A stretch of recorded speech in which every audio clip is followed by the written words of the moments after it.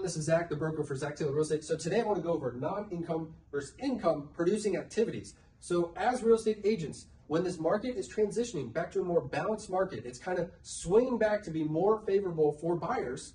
When we get a listing, it might not sell the first day we list it and have 20 offers and close next week. It might take a little bit longer, or that listing might actually expire.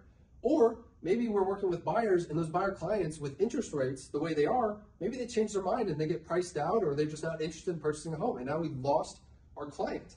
So I wanted to make this video today so we can fill up our hopper, we can have more opportunities, we can have more at-bats, so that way, in case those deals take longer to close or we lose out on a few, we have several other clients and deals lined up, ready to go. And so how do we do that? How do we get more opportunities lined up? Well, really, it comes down to the simple concept of non-income versus income producing activities. And so if you've seen a previous video of mine, it covers the Pareto principle, and that's the 80-20 rule. And so as this applies to real estate, what this means is 20% of the activities we do result in 80% of the outcome. So 20% of the activities make up 80% of the money we're going to make. And vice versa, 80% of the activities we might do only account for 20% of our income. And so it's really important, as this market is transitioning, we need to be very, very intentional with income producing activities. Our daily focus needs to be majority on this side, the 20% that's going to move our business and make up 80% of our income. We need to focus on this side of the chart if we kind of divide it out like this. And so what does different income producing activities look like? Well, the most important, and we always talk about this, is lead generating. So that's calling people in your sphere of influence, calling for sale by owners, calling expireds, networking. That's another big one. We want to network with people.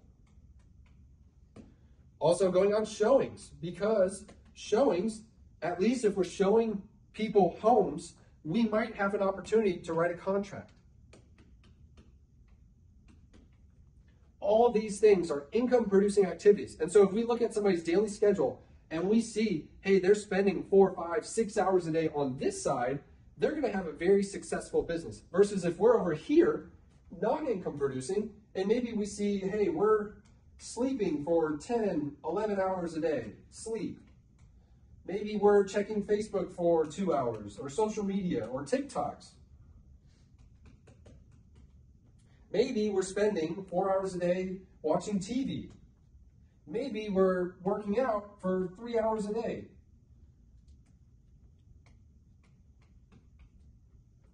And so as you can see, over half of our day is already gone on things that are not producing income in our business. We want to, as small business owners, as real estate agents, we want to be on this side, because being over here is a quick way to get out of the business. We want to stay in the business for a long time, and it can get a little bit more tricky than just these obvious ones over here.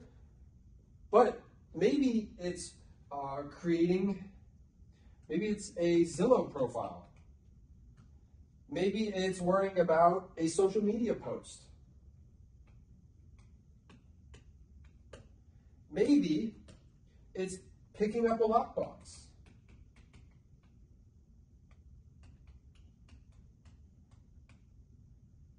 So it could be driving to Home Depot, going through the different aisles, finally finding the lockbox, picking it up, taking it home, learning the combination. Well, maybe we just spent an hour and a half, 2 hours just on this one income. That's 10% of our day gone. So we need to prioritize these activities, and on our free time or later in the evenings or super early mornings, maybe we can work on a little bit of this stuff.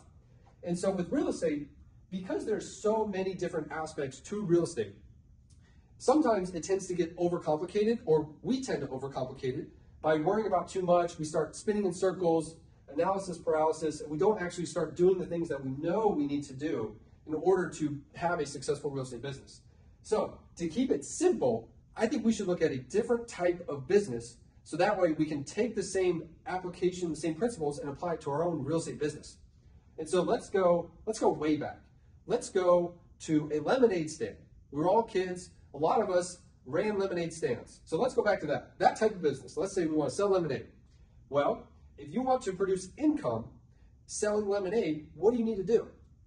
You need to sell the lemonade. You need to go out there. You need to actually go to your neighborhood, the corner, the street, the mall. You need to be in front of people. You need to talk to people. you need to have your little lemonade stand and sell lemonade. That's an income producing activity. Instead of going out there and selling, because that's what we want to do is start a successful lemonade business, let's say instead for the day, we were creating flyers. We were trying different flavors. We were creating a social media account. Maybe we were shopping to find the right kind of cups and everything else.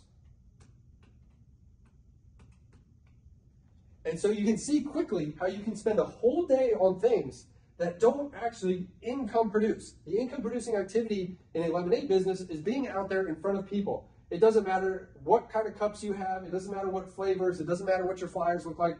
It matters being out there, being in front of people and having that opportunity. Now, if you spend the majority of your day doing this, and then you come home and maybe your nighttime, maybe then you create flyers. So then the second day you go out, early in the morning, you've passed out flyers around the whole neighborhood, but then the majority of the day, you're still back here at the lemonade stand. Now you might have a couple more sales because you did this and supplemented this with the flyers. And then same thing the next day. Maybe the third day, your focus was, maybe now I implement a couple different flavors on the third day. And then, so now you have your income producing activity, you have your non-income producing, that makes up 20% of your business. And now you start building a bigger and bigger lemonade stand. So same thing with a real estate business. We know what we need to be doing. We know the income producing activities. So the quickest way to check if you're doing the right thing is to audit your daily schedule. Go into your calendar and look at what are you actually doing throughout the day.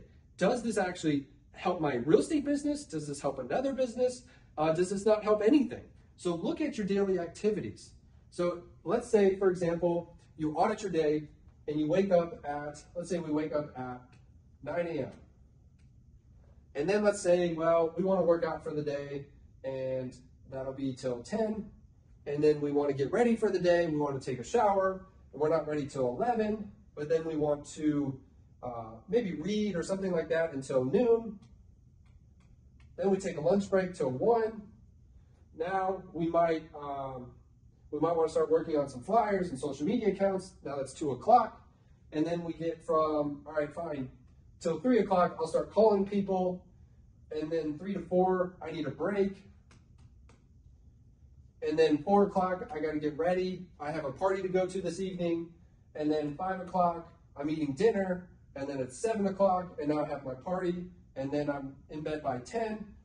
So we did no income producing activities. We had 1 hour throughout our whole day. But that's how easy it is to fall into the trap of non-income producing activities. Instead, this schedule right here, this morning, I woke up at 5 a.m.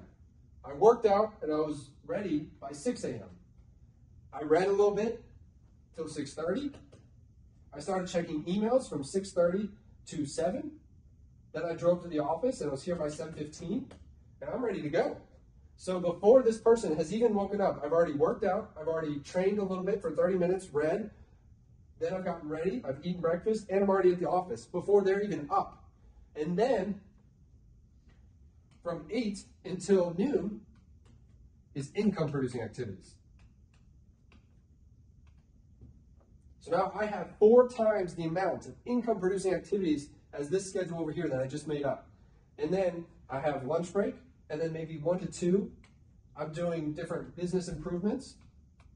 That's that 80% up here. Maybe I'm doing different things like this, not TV. Maybe I'm creating different social media posts. Maybe I had to pick up a lockbox. Maybe I put a sign in the yard, something like that. And then I'm back to it, 2 to 5, income.